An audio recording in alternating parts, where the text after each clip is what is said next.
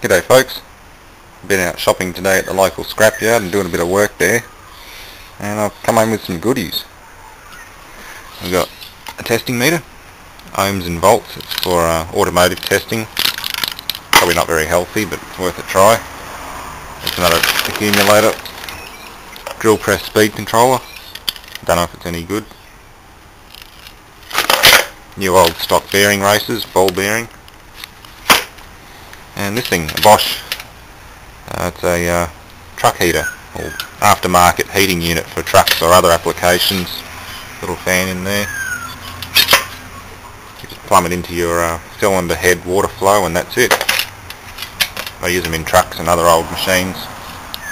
Various scrap to part up and get the copper out of. There's some old inline fuel pumps. At least I think that's what they are, BDO.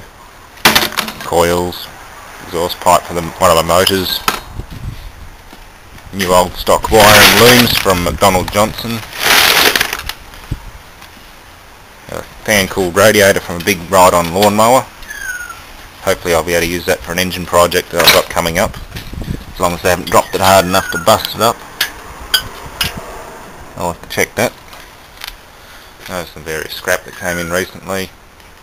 Big water heater for your coffee cups. It's got a copper tank and brass fittings in it, so that'll be scrap.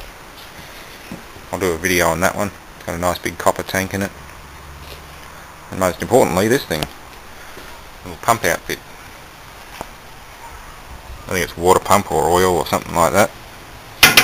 Plain bronze bearings with oil rings. Old motor, Australian Electric Industries, 3-phase, half horsepower. Should clean up nicely. Hasn't been used in years. Oh, thanks for watching folks. I'm going to sort this shit out.